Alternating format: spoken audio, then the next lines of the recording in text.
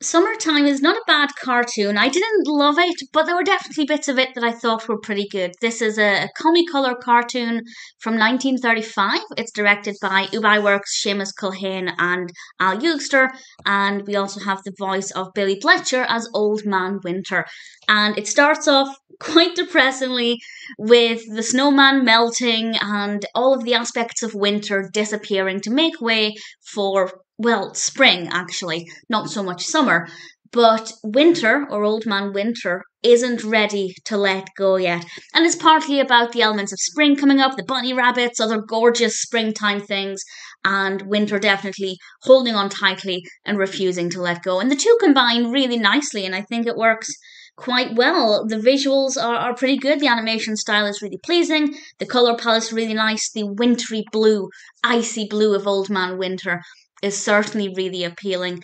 But I feel like I lost interest a little bit in the middle. Not for any specific reason, I just found that it wasn't as fascinating as it perhaps was at the beginning and towards the end.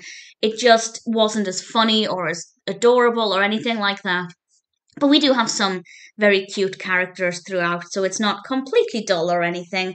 And the narrative as a concept is pretty decent. The nature is very well animated, and as I said, the colours are really pleasing as well. And the music is really great.